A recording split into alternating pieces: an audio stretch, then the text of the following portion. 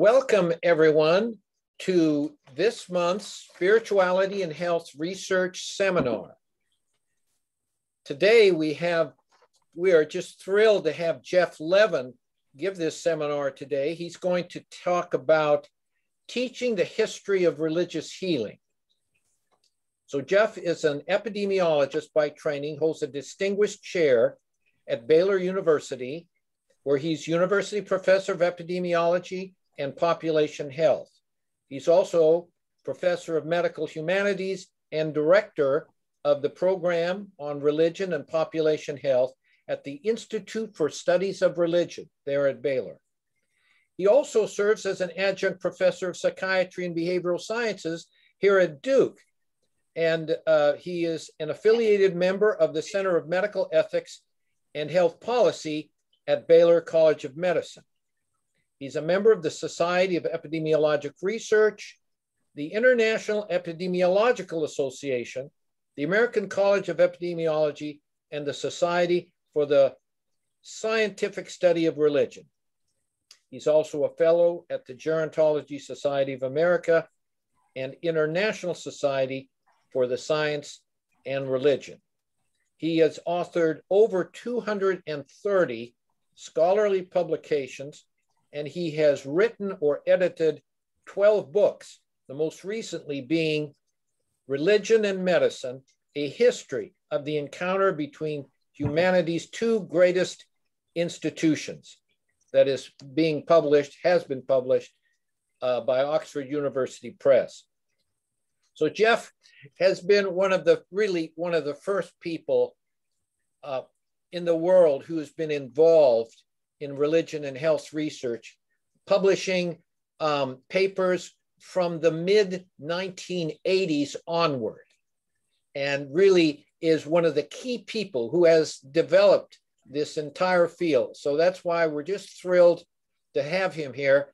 And of course, he's been a colleague of mine for 20 or 30 years. So it's just with great thrill that I present to you Jeff Levin. And so, Jeff, why don't you take it away? Thank you. I think I first met you almost 35 years ago. So that's 34 years ago. Okay, well, thank you, Harold. It's really nice. I generally get to Duke a couple times a year, and I've been doing this seminar every other year. And I think originally we were going to do this last summer, but of course, things happen. So let me share screen to share my PowerPoint here. And let's see if we can get this. Okay, I hope everybody can see that. Looks good. Well, so I've given this monthly seminar a few times over the years, and Harold was so kind to invite me to do it again. And I said, Harold, I've run out of research topics. I've done religion and health and altruistic love and Judaism and all the different topics I do research on. But it struck me, along with research, I'm a professor, I teach, and for the last several years, I've offered a really interesting undergraduate seminar on the topic of religious healing, the history of religious healing.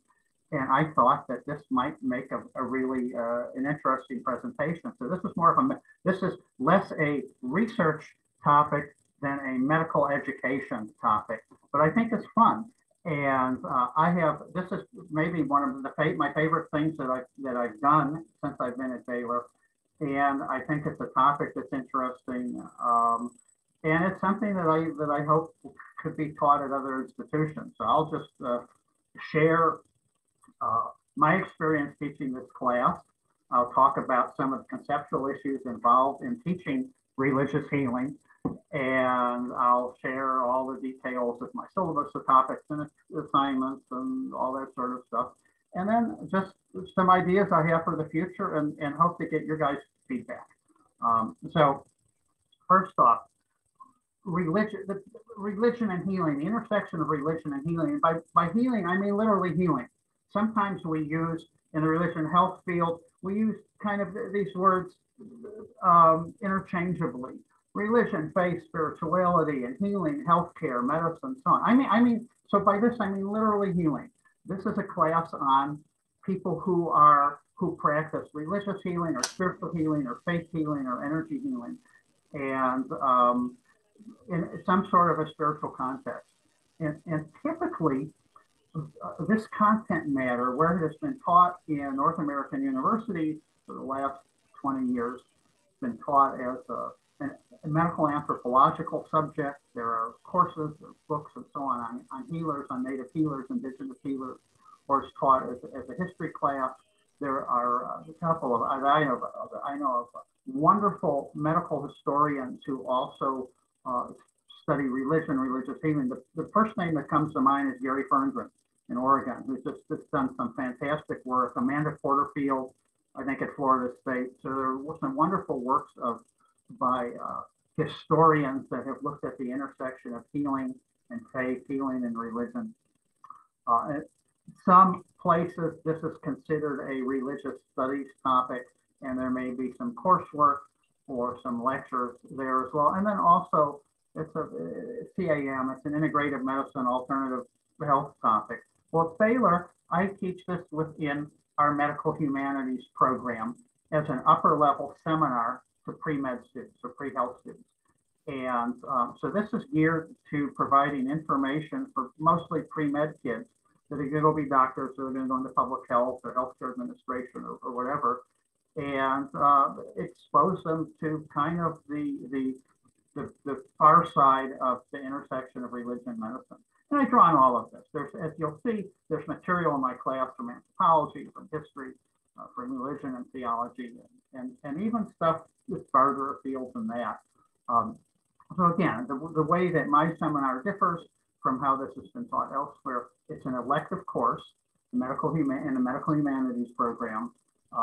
It's an upper level seminar. And I was just, to prepare this talk, I was looking through the syllabus of the last time I did this course. And there is material, there are articles and book chapters and so forth from a variety of fields. So this is a very interdisciplinary topic.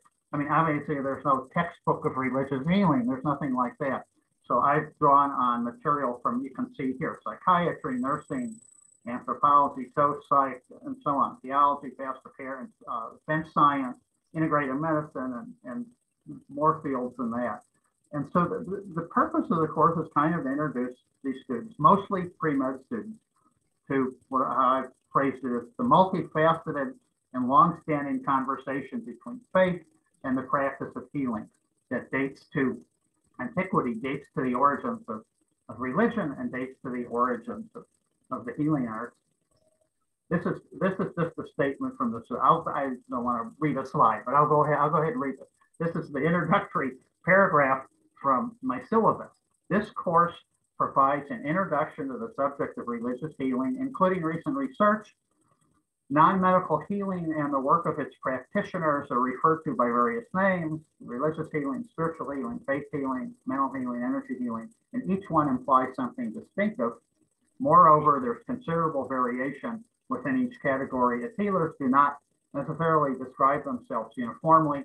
To add to the complexity, religious healers are found throughout the world, across cultures and faith traditions, and have existed alongside conventional medical care for thousands of years.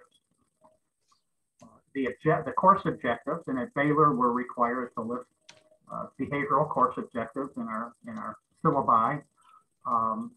First, just to understand the history and scope of this work, just a sense of its origins and the breadth of what religious healers do.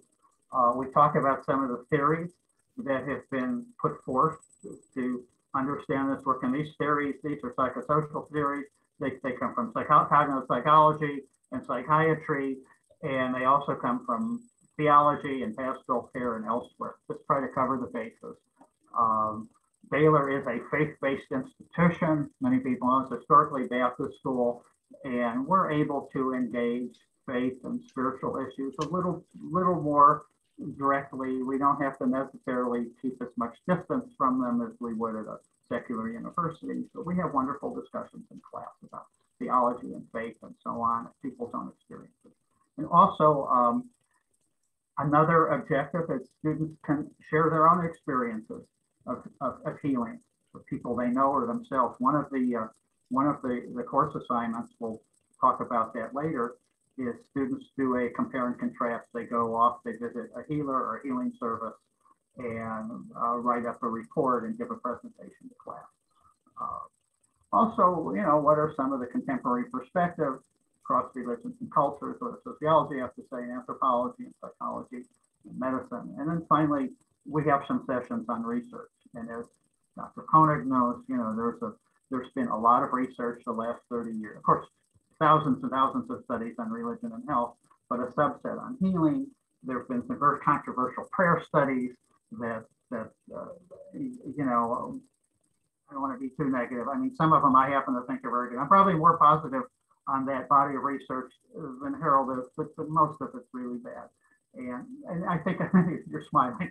And I think it's important that students be able to be familiar with this work and understand the controversies involved, and be able to critique these studies and identify what's good about some of them, what's not good about some of them. And again, this is not a research course, but I don't think you can teach a class on religious healing or spiritual healing and not engage the last 30 years of however many couple hundred research studies have been on prayer and healing. It's part of the discourse. So the timeline, and this is just, I mean, based on the limitations of doing a weekly seminar, the starting point roughly is the healing ministry of Christ. So I look at the last 2,000 years. I mean, I wish, as you could see, I wish I could cover more, but this is a one semester weekly seminar. So we basically started about 2,000 years ago. But over the course of the course, we draw on material and make reference to all kinds of stuff. And again, I went through my syllabus to prepare this talk, and while probably the faith tradition in which there's the most material covered in my class is Christianity in various forms, from Catholicism, Orthodox Christianity, Evangelicalism, Pentecostalism, New Thought. There's material on Judaism, Islam, Hinduism, Buddhism, a couple sessions on indigenous religions. There's some stuff on Brazilian Spiritism. They see a video of the infamous John of God. There's a whole bunch of stuff on the New Thought movement in the 19th century and 20th century. And there's even some stuff about, for want of a better phrase, the paranormal or psi research, and then some contemporary New Age material. So what got left out? Really the pre-Christian world. And I struggle with ways to try to incorporate this material. It's not because I don't think it's unnecessary, it's very necessary. And in fact, in my recent book that Harold mentioned, Religion and Medicine, the entire first chapter is devoted to this subject. But so there's really minimal material on the Greco-Roman world, the ancient Near East, Asia, Old Testament religion, and prehistory. So some mention of it, but you'll see, given the structure of the course and how many sessions we have, if I were to incorporate some material here, something would have to fall out. So that might happen in the future. So the nuts and bolts, the logistics of the course. First, a little commercial for Baylor's Medical Humanities Program. This was the very first program in the country. It was the very first undergraduate major in the medical humanities. 2004. The program might be a little older than that, but offered the first major. And this is a field that has grown very rapidly, including at Duke. When I came to Baylor in 2009, excuse me, when I came to Baylor in 2009, I think there were 3 undergraduate majors in medical humanities in the United States, and one was at Baylor. And then I think, and if Dr. Kerlin is here, he might know the answer to this too. I think maybe Benedictine and maybe Hiram College, I'm not sure. Well, now there's 70 or 80 or 90, I don't know what the number is, but it's a big field, and there's textbooks and there's readers and there's professional association, and you know, but Baylor was the first program, and our number of majors has ranged, you can see here, as high as 250. I don't know what the number is now. We have additional minors. We were at one time, actually, I think still are the 3rd largest number of majors of any program, of any department or program in the College of Arts and Sciences. arts and sciences. In the business, we've got tons of business majors and econ majors and stuff, but within arts and sciences, I know biology is ahead of us and maybe one other.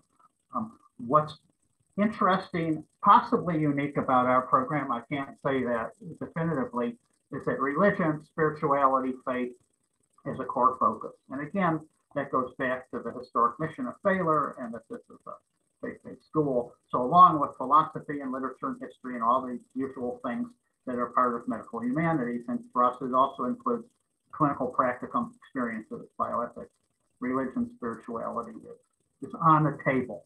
So it's a topic that's broached in some of the other courses, and then we have our own coursework. There's a class on Christian spirituality and healthcare that's been taught all along. I've given some guest lectures there. And so my seminar on religious healing fits in with that. So again, this is an elective seminar. It's considered at Baylor, the way we number courses, a quote special topics. And so there's a bunch of these. And often they're one-off kind of things. The professor will have an idea to teach something and it'll just get offered as MH4V98 for anybody that cares about that. And so mine gets listed that way. I've offered it as a seminar to 8 students, honors, pre-med, medical management. They aren't all honor students, but most of them are. They aren't all pre-med, but most of them are. And they aren't all majors, but most of them are. And kind of by approval from the program. I have a secondary appointment in this program. I'm not actually physically, literally over there all the time, or office over there.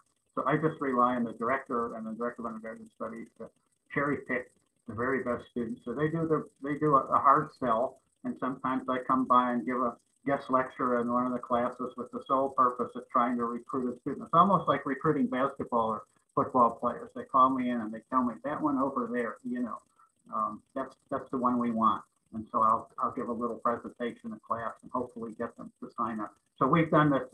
This course has been listed. It's been on the books 3 times by now. I've also done it in modified form as an independent study.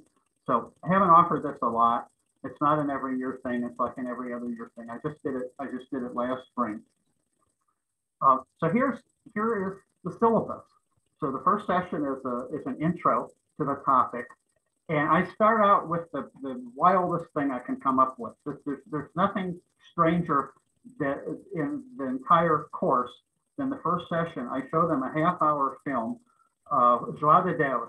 I don't know if a lot of you guys know who it is. John of God, who was well, I guess I can say now notorious because his legal case has been adjudicated. He was a controversial healer in Brazil, a spiritist healer, but even the spiritists, Brazilian spiritists kind of disowned him or kept a distance from him. And he would, I don't know, go into a trance or whatever, work with purportedly entities on the other side, interpret that, don't shoot the messenger, just interpret that how you will. And there's a lot of video evidence of him working with hundreds of people and just taking a screwdriver off the shelf and jabbing it up somebody's nose, and they don't feel any pain and they don't bleed, and then all of a sudden their tumor's gone. So it's just very, very strange stuff. And of course, there's been accusations that there was a demonic influence involved, or accusations that he's a hoaxer. I don't think that was the case, actually. At any rate, Google John of God, Brazilian spiritist healer, and I mean, wild stuff. So my sense is, I tell the kids, this is the strangest thing you're going to see all semester. And so generally, if they can get through watching a video of John of God, they'll be good. In the history of this course, we had one student drop the course after the first session because it was just too much seeing this guy at work. But at any rate, the thing about John of God, apropos to the hashtag Me Too movement, stories came out that he had been doing more than ministering to these people, that these pilgrims that come to his clinic for healing. He had been doing some very, very bad stuff sexually, and he was accused of 700 or 800 cases of sexual assault, and he will now be spending the rest of his life in Brazilian prison. Interesting. Anyway, so on that sordid note, that's how the class starts with this charlatan, I guess. But then we move into material on folk healing and the ministry of Christ, and then 3 sessions on Christian healing from the medieval time to pilgrimage sites like Lourdes and Fatima and Medjugorje, to material on New Thought, and then a whole session on kind of post-war Pentecostal and charismatic Christian healers. We talk about contemporary healers and show some videos of Oral Roberts and Catherine Kuhlman, and even more contemporary figures like Benny Hinn. That's really, and you know, it's interesting to me, who, like a lot of you, have devoted my life to the interface of medicine or healing and religion, is how many of, just in the last few years, students have never, you know, asked, who's heard of Oral Roberts? And not every hand goes up, or Catherine Kuhlman. I don't know if this is a millennial thing or if it's just my own age, but figures that are so vitally important to the story of 20th century American or North American evangelicalism, charismatic Christianity, Pentecostalism, students just simply haven't heard of. So it's an opportunity to introduce that topic. Even students who themselves may go to Pentecostal churches or may be NDC charismatic.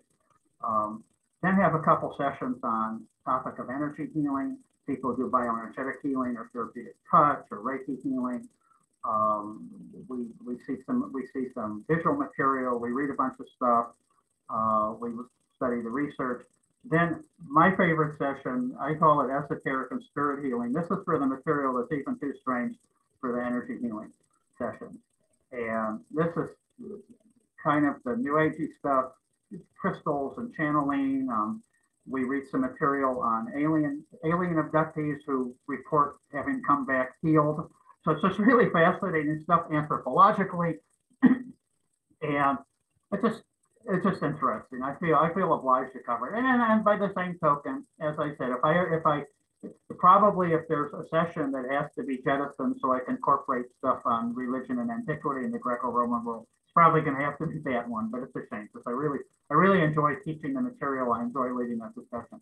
Then we do a couple sessions on modern faith healers, and then we review the prayer studies, the studies that were done, the Randy Bird study from 1988, for Benson's work. We review some of the writing of Larry Dawsey, some of the research, the critique, the counter-critique, the counter-critique. So we talk about all of that. And then the course ends with 3 sessions of kind of show and tell. Students, we have whole sessions devoted to students reporting on their healing experiences or visiting healing services, and then term papers, which are biographical accounts.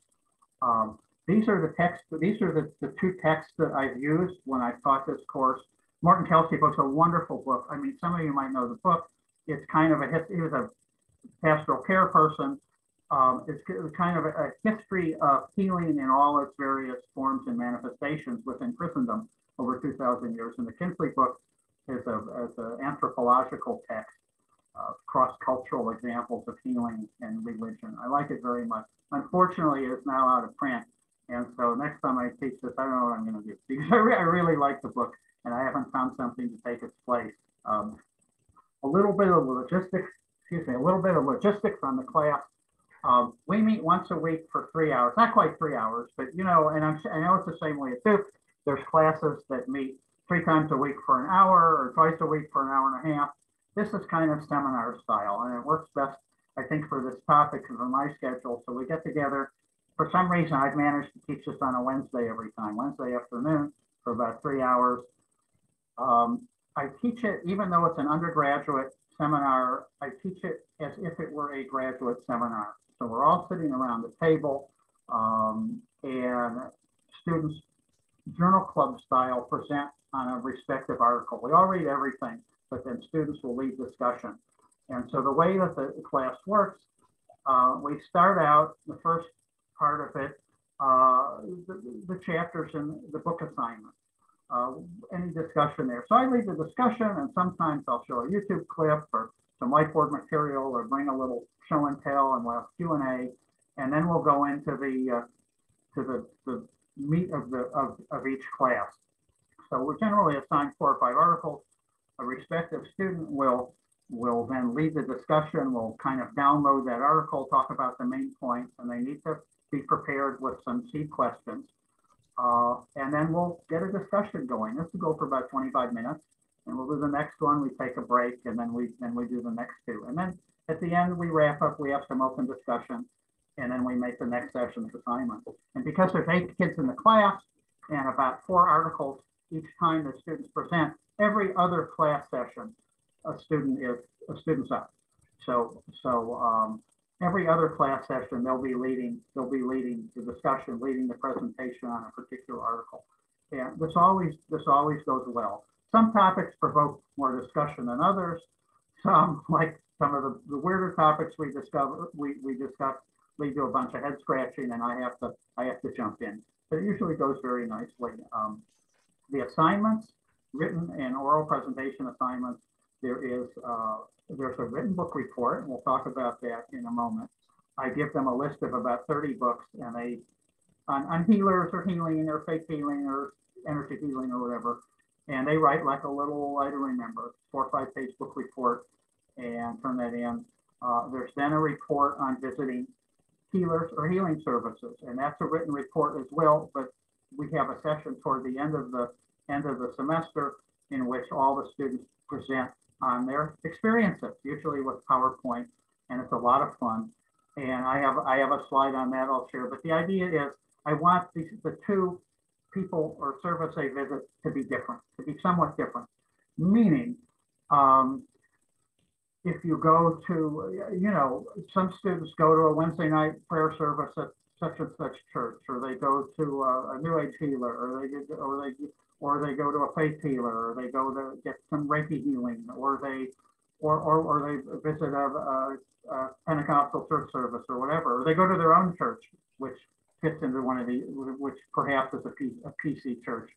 The idea is do 2 things that are different. So don't go to the Wednesday night prayer at, First Assemblies and Wednesday night prayer at Second Assemblies. I mean, that doesn't count. Or don't go to somebody that does work-based bioenergetics healing and somebody that does some other type of bioenergetics healing. I mean, mix it up. And that's never been a problem. I think the students understand that. But the idea is to get a little compare and contrast going. We have a session also. I taught this course in the spring mostly. Usually the week of spring break. So there's a 2-week break between classes. We do a film session, and this is a lot of fun. I've assigned some film, and in groups of 2, everybody watches all the movies, but then right after spring break, the students come back, and instead of presenting on articles, they present on these films. And the last time I taught this, we did Elmer Gantry, Academy Award-winning film with Burt Lancaster and Shirley Jones, supposedly modeled after Billy Sunday and Amy Semple McPherson. I'm not sure if that's entirely true.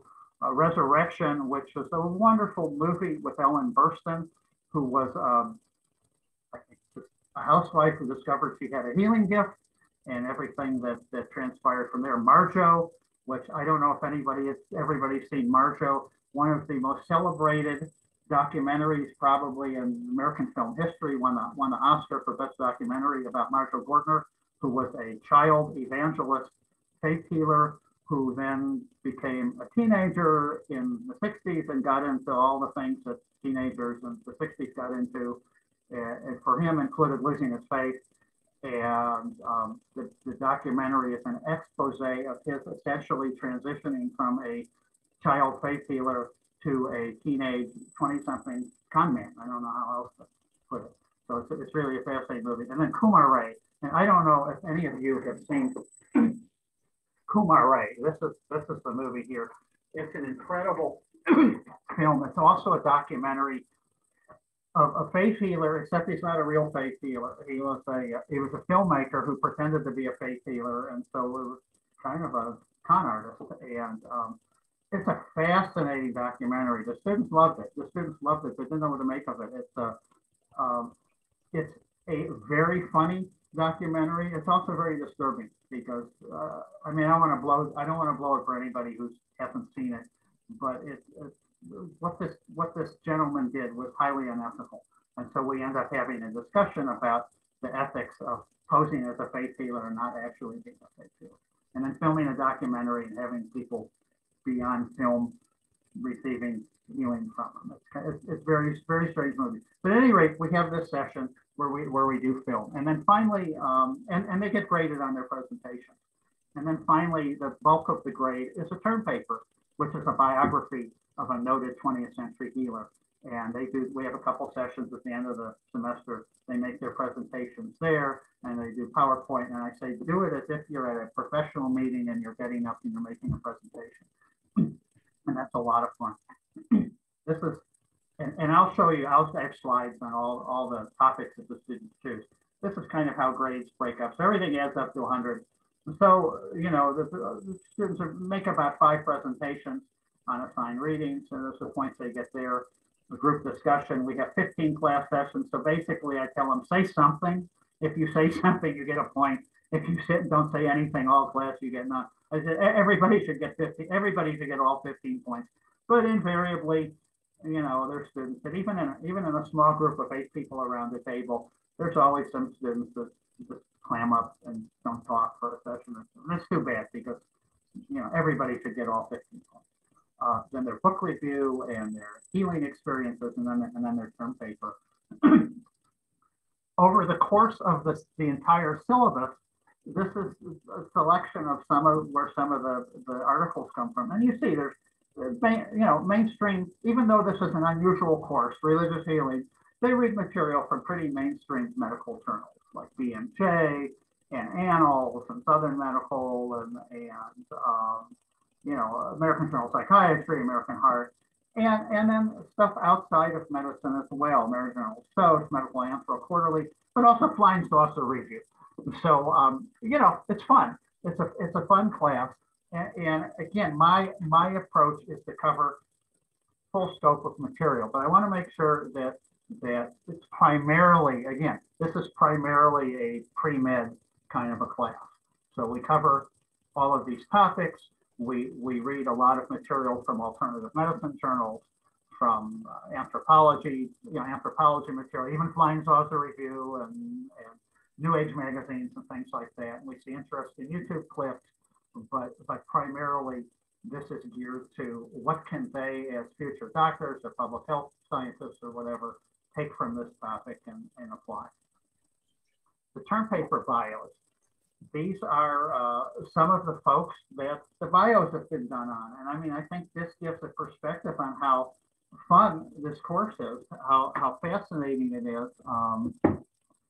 And Nino Fidencio was a noted figure in the curanderismo, the Mexican-American curanderismo. Padre Pio was the, now is Saint Padre Pio, a gentleman who maybe some of you heard of, had stigmata and was canonized by the Roman Catholic Church. Satya Sai Baba was a Indian mystic, humanitarian, healer, guru, and unfortunately, before his passing, it came out, it was possibly pedophile, but you know, not to slander him, but very controversial figure.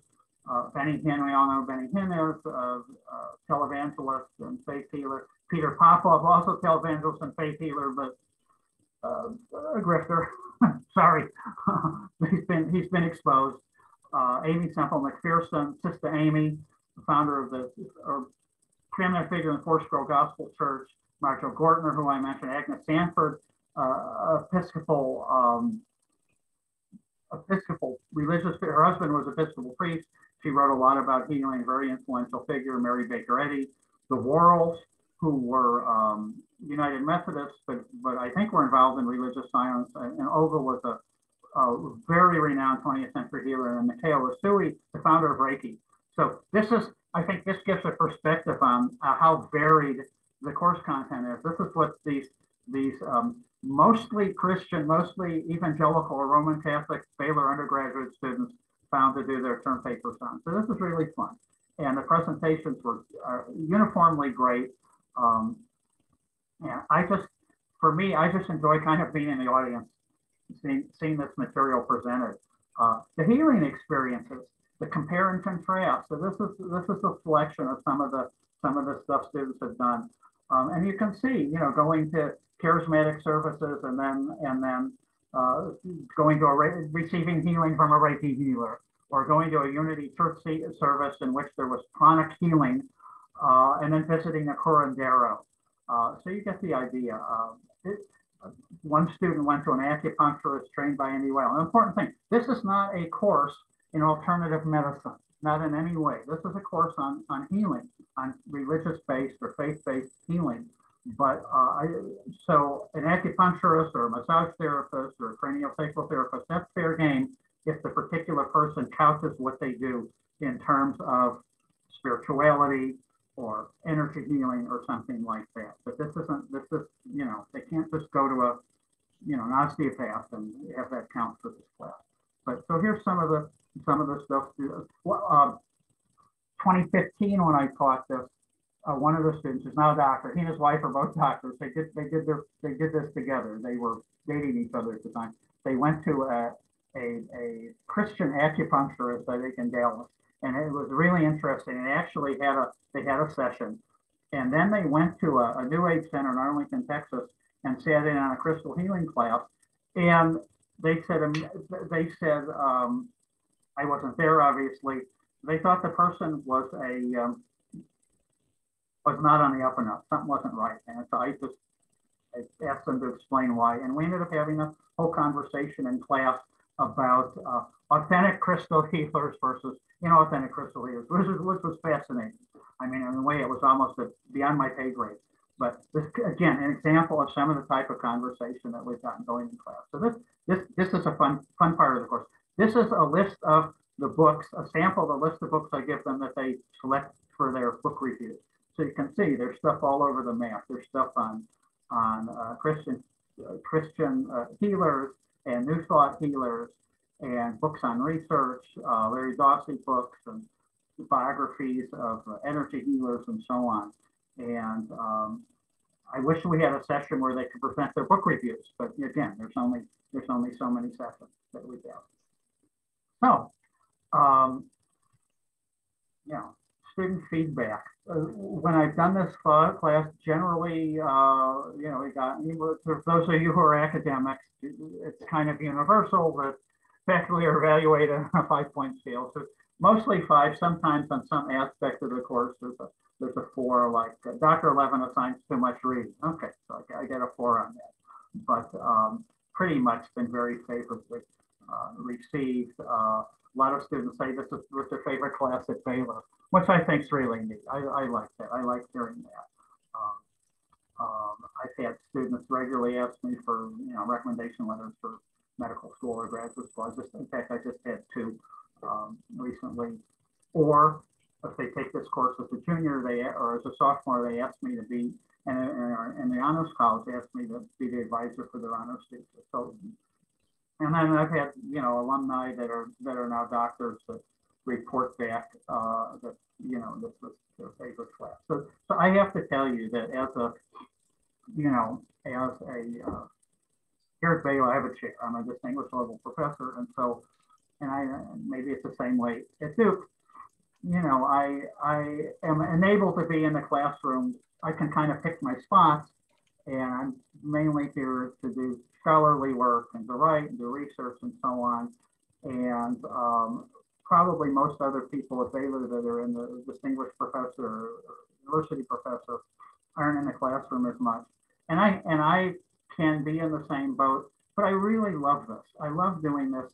In fact, my wife Lee, also an epidemiologist, by the way, also a professor, she would affirm this, that whenever I talk about this, that she says my face lights up.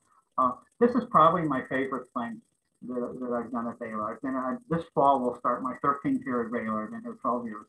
And I'd say maybe the favorite thing that I do is to teach a seminar or to give guest lectures. Sometimes I give guest lectures in other classes, but to have the student interaction, to be able to teach students, especially these pre-med kids, and expose them to spirituality in this way, or to I have honor students as well.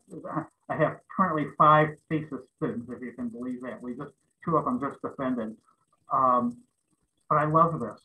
And so this is just, I mean, I don't know how many people watching this are academics or how many are professors or distinguished professors or whatever, but I think so. This is just my unasked for opinion here. You know, as professors kind of ascend the ranks in academia, you know, you buy out of your time. You're less and less in the classroom, less and less connected with students, and more about your own work. I have strongly mixed feelings about that. I think it's a wonderful thing to get to interact with students, and especially if you're a researcher and you're interested in fascinating topics, what better thing than to try to work with students, expose them to this material, and have an effect on their life.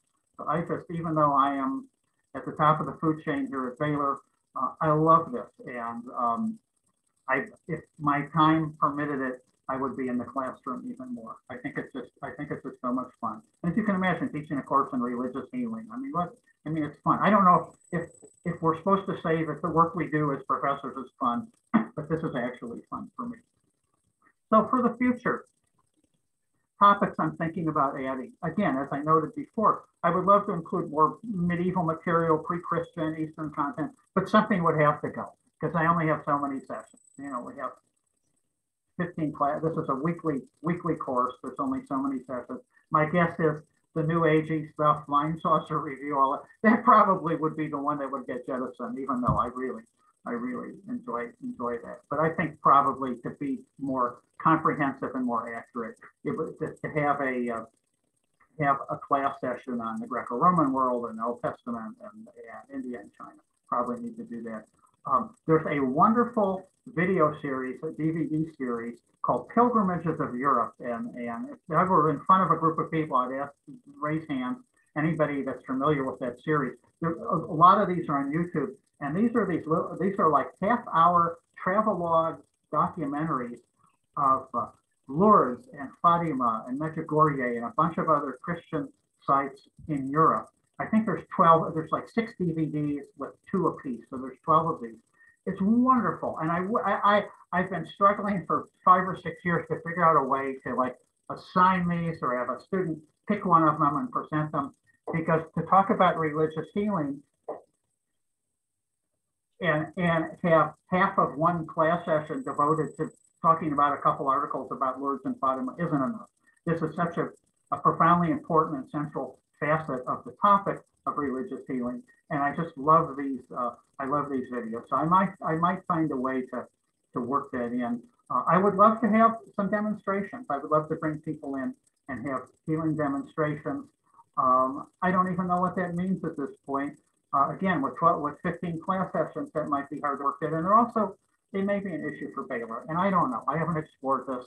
I mean, until the late 90s, dancing was still not allowed on campus. And so things have opened up a little bit, but I wouldn't want to do something that would make the administration nervous. So we failed off on that. Although the students do go and have their own experiences. They go to healers, they get Reiki healing, they get cranial sacral work, they go to an acupuncturist or whatever, and that's fine. I would like to at some point, once I've maybe taught this another time and have some more data, I can write this up for a medical education journal. I think it would be fun. And I've drafted a syllabus to do another course, something specifically on actually healing modalities, energy healers or spiritual healers, maybe including body work. I don't know. And I don't know when in the world I'm going to teach this, but I'm doing, Harold mentioned the book that I did for Oxford Press last year on religion medicine. I have a contract to do a second book for Oxford on energy healers. And actually all these books you see on the floor behind me, these are on my to-read list to prepare for that. And the manuscript was due this fall because of COVID and a bunch of stuff. I pushed it back to next March. So maybe by the fall of next year, the energy healers book will be out. And if it is, then maybe I'll develop a course and can use the book as a text. But I would love to develop something that is a little deeper dig here. And then I could have 2 courses that kind of flip-flop. So that's the end of the presentation. And here I will unshare the slide. And you know, happy to answer any questions or any feedback. Again, the thing I want to state, even though I'm, my identity, especially the Herald, my friends at Duke, I'm this biomedical scientist, I'm this left brain researcher. I've had so much fun teaching this course. I wish I would have started it, 10 years ago. And I'm somebody that in my prior life before Baylor, I taught medical school in Virginia. So I was somebody that would put on a suit and a tie and have slides and get up in front of 100 students and give lectures on epidemiology and biostats and that kind of stuff. And so now in my old age, my 60s, I get to teach about spiritual healers at Baylor. It's just so much fun. And it's my hope that this topic can be taught elsewhere. I think it's so valuable for students, especially the pre-health students or pre-med students, to be exposed to things that their clientele, their patients might themselves be involved in. And I think it's, in my opinion, and so this is my own opinion here, maybe a little biased, and this holds true, I think, for alternative medicine as well, or integrated, whatever it's called these days, integrated healing. I think it's really important that one's physician, one's primary care doctor, psychiatrist, or pediatrician, or whomever is well aware of what their clientele is doing in a health-related way. And I think when people withhold that information, or when this information is not inquired about, I think it doesn't help. I think in order to be a practitioner, or to be a medical care practitioner, you really need to know what's going on, what your patients are doing. And I don't know. I'm not a physician. I'm not a clinician. I don't know what one would do with the information. I mean, I don't know. Harold, I see Dr. Curley's here, so I would ask for as well. I mean, if you knew that your patients were going to energy healers or whatever, I mean, I don't know what would change, but I would think that as a physician, you would want to know what health-directed things your people were doing, and if there were things that would potentially conflict with what you were trying to do to help them. So I'll stop now, and if there's any questions, if Harold has anything, Jeff Levin, thank you so much for a tremendous presentation. We do have a question. Far Curlin has raised his hand. Far, go ahead. Thank you, Harold. Thank you, Jeff. Terrific presentation. It sounds like a super fascinating course. I'm curious, and you've I know thought about this long and hard in the past, but about how much you dig into the question of kind of epistemology. And one way to study healing is to look at all the things that people call healing and try to understand them scientifically, some kind of naturalist framework. Another is to sort of try to look at how in different frameworks these actions are understood, leaving kind of ambiguous whether you're taking a naturalistic standpoint or not. So I'm just curious how you handle that. And a corollary that's a little more narrow is, do you look at in detail the Catholic Church's process of seeking to verify miraculous healings? Because that seems to me an interesting place for these two things come together. Great questions, and I can answer both. I'll answer the second one first.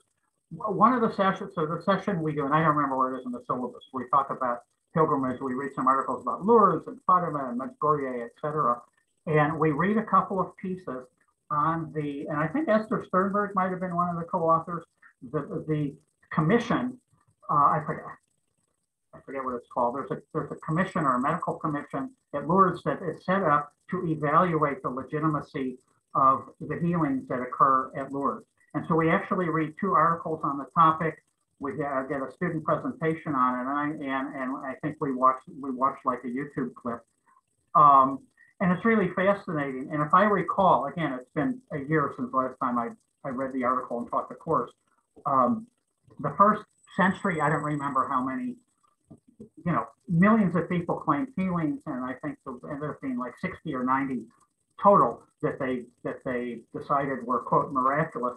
In the last 30 years, none or one or something like that. So yes, so we engaged the topic, we read our, and I wish I would, if I remember, I'll send you the PDF, but there was actually a medical journal article that talked about that. I guess it's commission within the curious. The first question about different approaches to understanding material. The very first session when we watched this half-hour video clip about John of God, João de Deus from Brazil, one of the things that I go up to the whiteboard and I say, okay, so the people that were healed, apparently healed, that he did their ministrations to and their tumors went away or their bones were healed, what's going on? And we just start writing all the different possibilities. So one possibility, God healed them, or what, you know, he really happened what appeared to happen, and this was a miraculous supernatural healing through Jesus or God or whatever. Okay, that's possible. Another possibility, some sort of psychosomatic thing that was of you know, mind over matter. Third thing, maybe he really was connecting with spirit doctors on the other side, and they did something involving, and you know, another possibility, something demonic happened, and you know, another possibility, maybe they weren't really sick and they had I don't know. We just go through all the possibilities from naturalistic to supernatural to this guy's a con artist to something really amazing involving transmission of subtle energies going on, whatever, and we cover all of it. And over the course of the semester, we kind of go back to this issue. When we study indigenous healers in Latin America and Africa, when we study Pentecostal healing in the United States and so on, when we look at people that receive healings after going to Chimayo outside of Santa Fe by taking some of the dirt in the sanctuary and rubbing it on them, what's happening?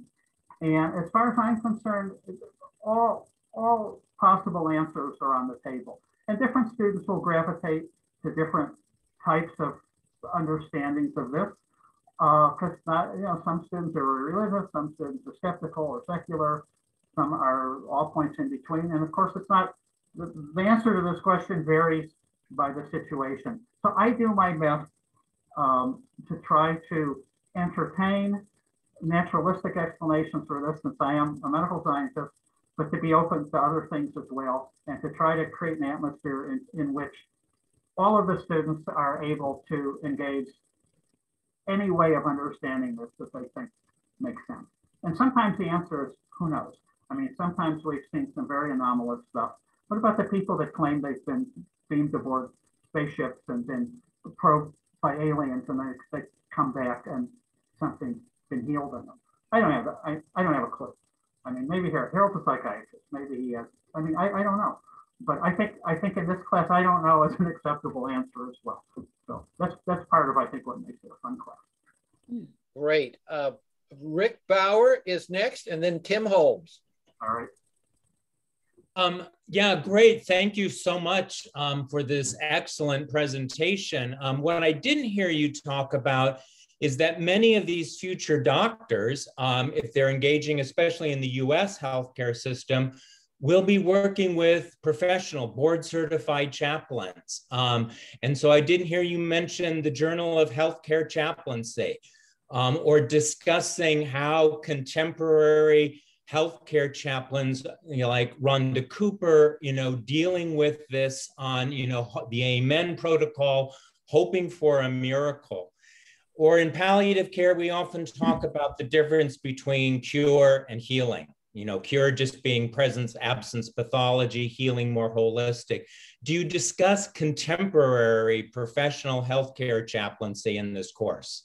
Yes, we sure do. No, we don't have a formal session set aside for this, but aside from the readings, I talk a lot in various places in the course about the issues of referral and about the healthcare team, healthcare chaplaincy. I think in the past, I've shared some material from George Bichette. I've shared some material from the Journal of Pastoral Care, Journal of Religion and Health. This happen to have not had anything from Journal of Healthcare Chaplaincy, which I'm sure, believe it or not, I actually published in the very first issue of that journal when I was a graduate student at UT Medical Branch decades ago. Just didn't happen to have anything from that journal, but we have shared material from pastoral care, the various pastoral care journals. Also, another topic that we do discuss, it wasn't in the syllabus because it wasn't the title of the session, but we talk about we talk about this in the context of missions as well. Most of these kids being Baylor have done overseas work, and they've done short-term missions, helicoptering in. They've also done more longer-term stuff, and they've dealt with people cross-culturally. And we've talked about not just the pastoral care profession, but dealing with people who have emic knowledge of the spiritual life of their clientele, and how to interact with them, and how to draw on them, and how to reach people. So again, topics are touched on, not as deeply as I would want to, but they're not absent from the class. Okay, Tim, go ahead. Thank you so much. So when you talk about healing, that's a pretty broad topic, I suppose, in terms of what is it that's being healed. So I would imagine, I'm not sure, but a lot of it is probably people with cancer, or maybe behavioral mental health issues, depression, and that sort of thing.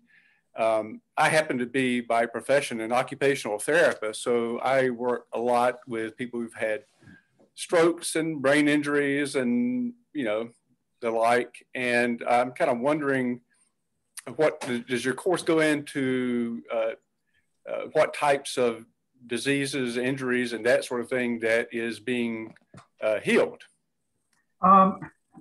Yes, in two contexts. For much of the class early on, when we're reading studies of indigenous healers in the developing world, we're reading about experiences of healing with conditions that are nosologically distinct from things that we have in Western biomedicine. So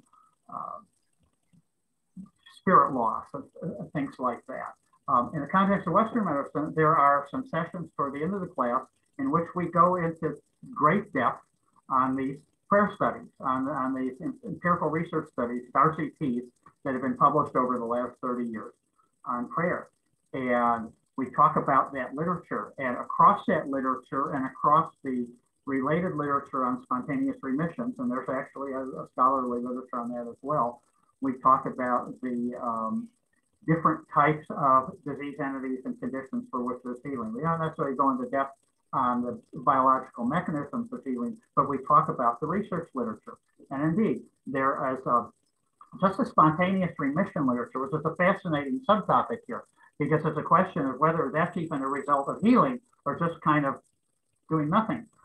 There was a book published, I think in the late 90s, by the Institute of Noetic Sciences, that had 1,385 published case studies, the case reports, in the medical literature on spontaneous remissions or healings of every cancer site under the sun, every major type of chronic disease, acute infectious disease, parasitic conditions. So we provide kind of an overview of that literature, and then I try to raise the question again, what do you think's going on here? How is healing occurring? And again, I wish we could, if I had more time, we could have a whole session on healing cancer, healing heart disease, or healing diabetes. But what's fascinating, again, in looking at some of the cross-cultural material, there are ministries, for example, in the developing world, in which there are reports of people being raised from the dead. And I'm not in any position to judge this one way or the other, but revivals with tens of thousands of people present, and corpus being brought in, and people prayed over in Jesus' name, and then the person revived. I don't want to respond to that skeptically, but I just don't know. In my opinion, I'm a religious believer. I'm a conservative Jew. We at our services on Saturday morning, we pray for healing. So I believe these things are possible. That's not to say I believe that every report of someone being raised from the dead in a revival in Nigeria means that this really happened. But I think there's all kinds of stuff that goes on. The other thing I just want to say about healing, the first session of the class, we kind of get into a what is healing discussion as well. We get 3 hours, so we aren't just watching the Weird John of God video. We have a lengthy discussion, and they read a couple articles, 2 or 3 articles, kind of deconstructing this concept of healing. You know, healing has become something of a buzzword. And unfortunately, you know, it's used kind of interchangeably with medicine, healthcare. And really, as I've looked at it, there seems to be 3 contexts to the word healing. And I published an article a couple of years ago in one of the medical journals. What is healing? And I kind of unpacked all of this. First, healing is used as a synonym. Healing is a kind of intervention. So you go to people who practice healing, which is another way of saying they lay on hands, or they pray, or they send Reiki energy, or whatever. So that's healing. So healing is an intervention. Okay. In other contexts, in a medical context, healing is the outcome. You get healed. It's like healing or curing, or and those 2 terms don't necessarily mean the same thing, but it's the outcome. As a result of whatever goes on, going to have surgery, you hope to experience healing. So it's an outcome. So in some cases, intervention, some is an outcome. And then I'm, as a biomedical scientist, healing is kind of also used as synonymous with the healing process. So the word is sometimes used as salutogenesis. So there's pathogenesis, there's a pathogenic process, and then there's the salutogenic process. If I were king, I would only use it in that last. I mean, healing means the process of being healed, or recovering, or pathogenesis reversing. And in biomedicine, healing is generally reserved for that usage. And so, for example, in wound healing, we talk about healing for any of your doctors, primary intention, secondary intention, you know, granulation, all of that. Unfortunately, in the literature on healing, it's used in all those contexts. And then what complicates it further, in the literature on the interface of religion or faith or spirituality, we have the phrase spiritual healing. And sometimes spiritual healing is used as a seeking a spiritual intervention from a, quote, a healer or a doctor or a pastor or a chaplain or a prayer service in order to have healing. So that's spiritual healing. But also spiritual healing is used in the context of healing of, instead of, well, there's physical healing and mental and emotional healing, there's also spiritual healing. There's dealing with spiritual issues. So the word healing has kind of grown to, and you know, there's cosmic healing, and there's social healing, and there's economic healing. And so it's grown that way. So just the word all by itself, the word healing kind of means everything to everybody. And that's fine. A word is whatever people decide it means. But as a researcher, I mean, that's not very helpful. And if somebody teaching a class, that's not helpful. So really, what I've also in the class are people that are healing as kind of an intervention, doing healing, doing religious healing. So that's been the focus, rather than so much on discerning the mechanisms by which people get cured from certain illnesses, although we cover it. But I mean, just right there, conceptually, healing is such a strange topic because we can't even decide on what the word means. Okay, Dorothy Scotton, would you ask the last question before we conclude? Wow, I've got a lot of questions. Well, how would you differentiate religious healing with spiritual healing? You know, many years ago, I did my dissertation on healing preverbal trauma. People who had dissociative identity disorder. And not many people will speak to me about it. And I didn't really include spirituality in that, but after I finished my data collection, all of the participants said that their healing was a spiritual process, not a psychological process. And along with their healing, they were healed of many, not only emotional issues, but also a lot of physical issues. So I guess, what's the differentiation? Well, I mean, for me, here's how I would answer that question from the perspective of the class. It maybe sounds like a cop-out. I don't necessarily differentiate. One of the things I try to do is say the top of this class, you know, people have used these terms: religious healing, spiritual healing, faith healing, energy healing, which often is a spiritual component, and so on. Mental healing, and sometimes they mean spiritual. Psychic healing, and sometimes they mean spiritual. My intention is to just encourage this, is to just look at the various ways that this terminology is used, the different meanings that it has, and at the same time, just engage. So for me, this course is about healing in the broader spiritual context. And we all kind of have a sense of what that is. Whether we call it this or that or the other thing, I'm kind of indifferent. I just named the class religious healing because I don't know, maybe Harold's the same way.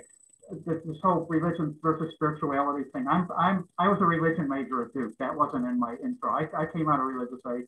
I think religion is a perfectly fine word. It's a fine encompassing word that can encompass all these other things. So I just decided to call it religious healing, but it was not in any way meant as distinguishing from faith or spirituality or anything. I think these words for academics have distinctive meanings. For lay people, they have other meanings. And my approach was simply to from the very first session, say, this is some of the terminologies used. We're going to see all of this. People use it in different ways. That might make an interesting term paper to deconstruct all of that. But for now, we're just, it's healing in relation to the spiritual dimension or realm. And that's as far as I take it. As far as what these words mean, I've written papers on the topic. I know Harold's written paper, probably Farr's written stuff too. There's all kinds of academic discourse. And I think it's very important, and we all get very exercised about it. But from the standpoint of this class, it's just kind of, it's all of the above. And in fact, people even that call themselves energy healers, that I'm going to be writing about and do that work. Some of them refer to what they do as spiritual healing, and some of it's faith healing, and some of it's energy. So some people that do the very same work amongst themselves use different sort of, I don't know. At some point, I kind of throw my hands up, but I try to deal with it respectfully, and I just defaulted to religious healing. But in my course, we try to cover the whole gamut from liturgical, institutional religion to faith healers to people that were being aboard some other shit, and all points in between. And I say that without any flippancy at all. We're just trying to cover the whole spectrum of non-medical healing. Well, thank you, Jeff. Terrific. Thank you so much for this wonderful presentation, and thank you all for joining. And everybody, take care, and God bless. Bye-bye. Bye-bye.